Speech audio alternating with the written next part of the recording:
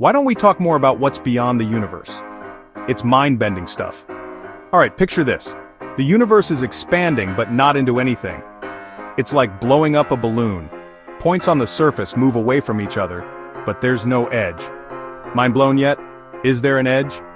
Kinda. The observable universe is about 46.5 billion light-years in every direction. That's just how far we can see. Beyond that, who knows? Maybe infinite space.